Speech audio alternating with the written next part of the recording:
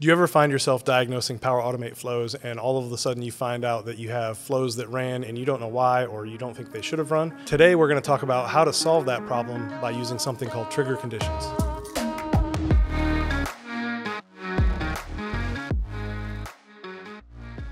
Hi, my name is Mike, and if you're using SharePoint Lists and Libraries in your organization, you're probably leveraging them in ways to run processes from them, maybe an approval process, or maybe you're managing content from them. I want to talk a little bit today about something called trigger conditions and how you can actually use that to enhance those processes and control them and avoid scenarios like race conditions or infinite loops.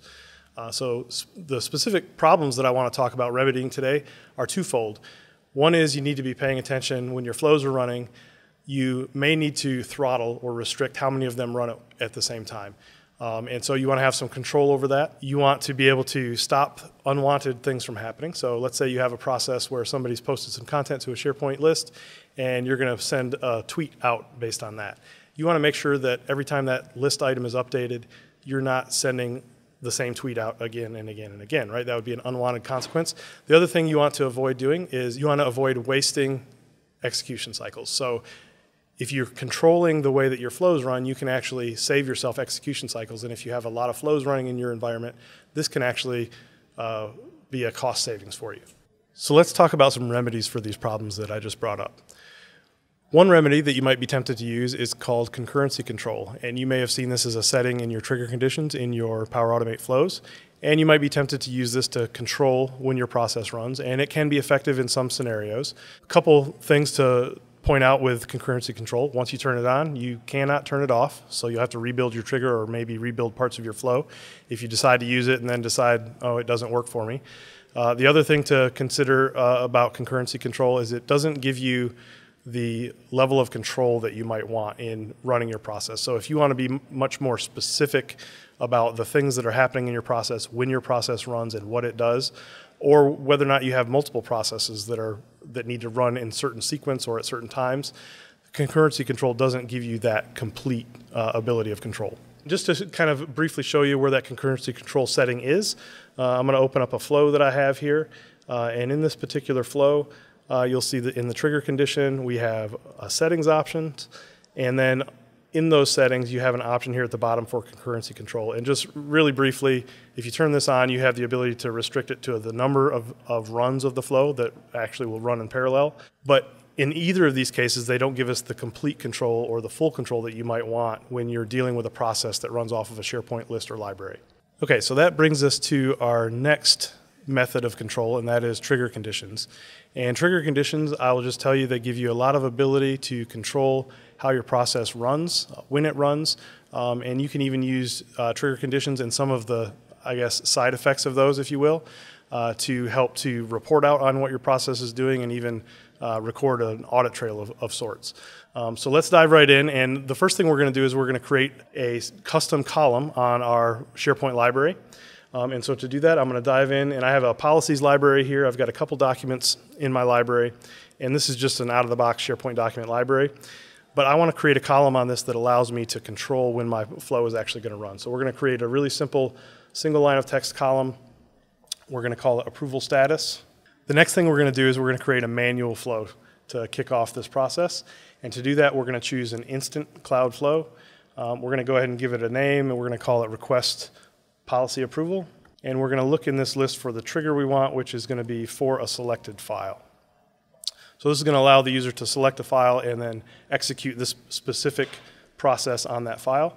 So this will allow the user to select a specific file and start this process on that file. So the first thing we need to do here in our flow is we're going to actually select the site, which is our demo data site, and then this will give us an option to choose from the libraries or lists on our site. In this case, I'm choosing the policy library. And then the next thing we want to do is we want to actually take control of the process for this particular document. So in this scenario, what we want to do is, rather than straight away start an approval process, we actually want to indicate that the approval process started. And so we're going to do that by setting that approval status column to a specific value. So we're going to look in here for a HTTP request to SharePoint. And we're going to go ahead and configure this. Again, we're going to configure this for our demo data site. And we're going to be doing a post. And in this particular case, we're going to send a post request to the library in question. So let me set that value. So there's our policies library. And then we're going to send in the ID for the selected file. And so that's going to affect that particular item. And then the next thing we need to do is we need to set our header values. And so one of those is going to be content type. Let me just go grab my reference here. And then what's important here is the body content. So in this particular case, we're going to send in some JSON content, and we're specifically going to manipulate the approval status field. And we're going to set the value to requested. So now we can save that, and our flow is ready to run. And so in this particular case, get rid of that little warning message. Once this has been registered on our library, I'll refresh my library. If we go look at our Power Automate menu on our library, we should see Request Policy Approval show up, and there it is. And so now the user will be able to click that menu option and kick off the process. That said, that does not actually run the approval process. So let's talk about what it takes to do that. So, and this is where we can actually use our trigger conditions. So we've got this one started off. We're now going to create a new flow. And our new flow is going to be the actual approval process. So in this case, it's going to be an automated flow. We're going to call this policy approval. So the one we're looking for is when an item or file is modified. There it is. And we're going to go ahead and create this flow. So right away, we've got our trigger action, if you will. So this is what will actually start the flow. We're going to wire this up to connect to our SharePoint site and library, so our demo data site, and again, our policies library. And in this particular case, this is where we can actually apply a trigger condition. So right now, the way this is configured, it will run anytime a file in that library is updated. So in our manual flow, we're actually updating the metadata on that file. We're setting the approval status to requested, so that will be a trigger that will fire this off. But the thing we need to think about is later on in this approval process. Let's say it's a multi-stage approval process. Someone else may be updating some additional metadata on that file or updating the file itself. That update would again trigger this flow. So that's where the trigger conditions come in handy, and we can actually take complete control of the particular flow and when it runs. So if we go to the settings of our trigger action, we'll see at the bottom we have an option to add trigger conditions. And in this case, we're going to check that approval status value. In our scenario, it's pretty simple. We're checking one field. You can check multiple fields here for a combination of values.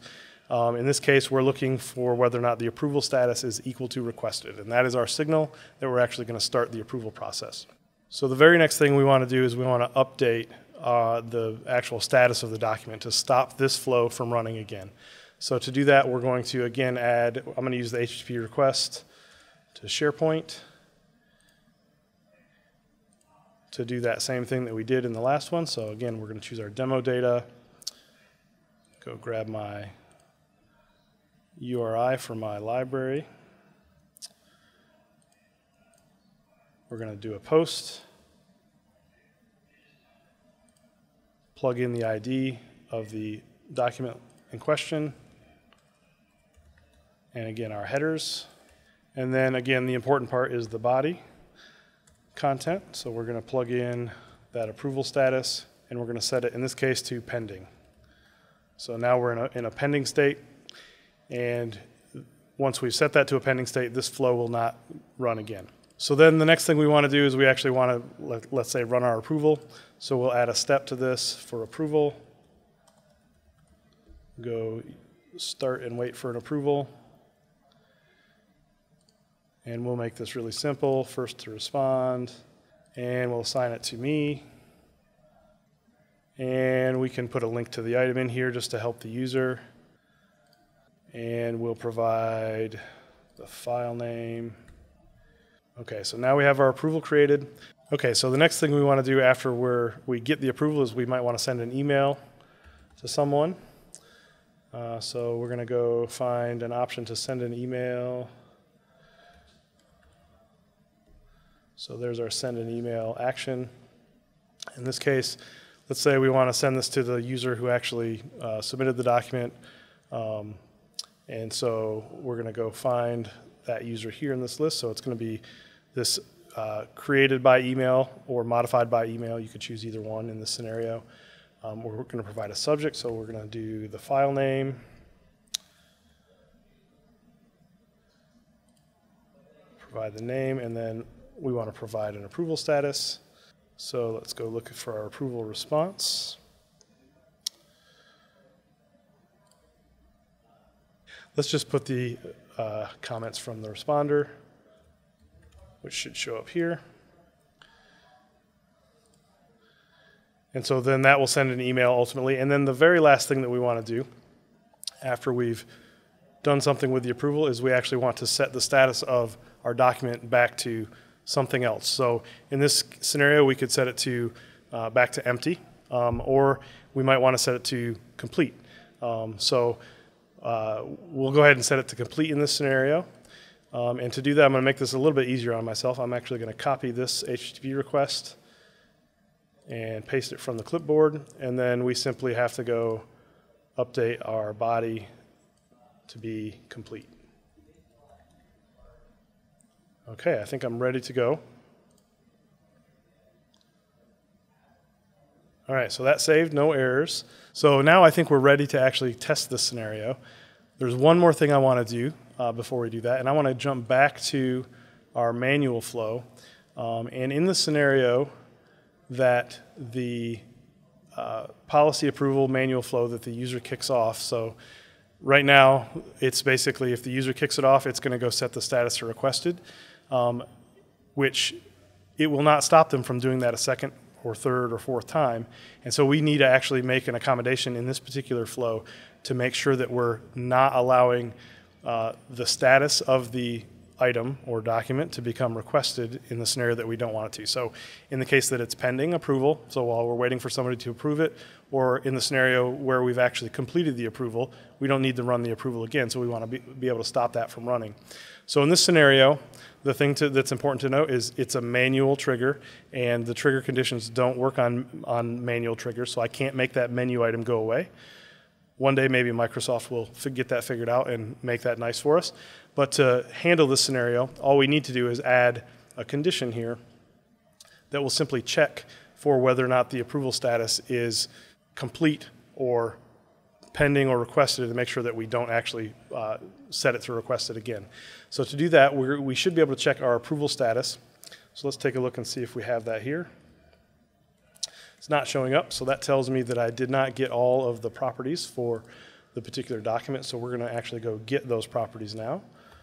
So let's find get file properties. So this will actually get all of the properties. So we added those custom metadata fields.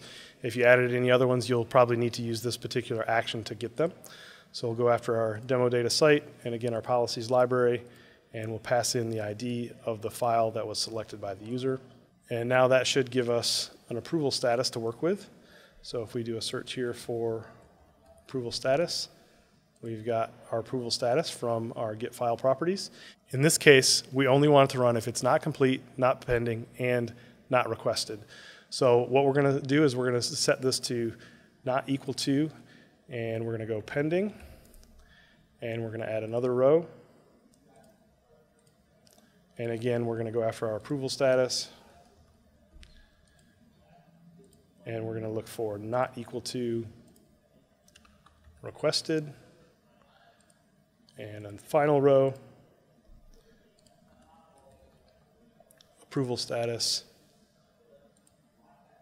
is not equal to complete. So again, this is my completely contrived scenario.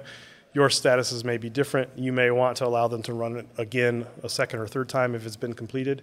In my case, I want to stop that. And so then what we're simply going to do is we're going to drag our shape that updates the status to requested into this yes side of the condition. And in the no side, we're going to do nothing. So the only time we'll actually set it to requested is if it's not actually in process and never been run. And so now we should be able to save this.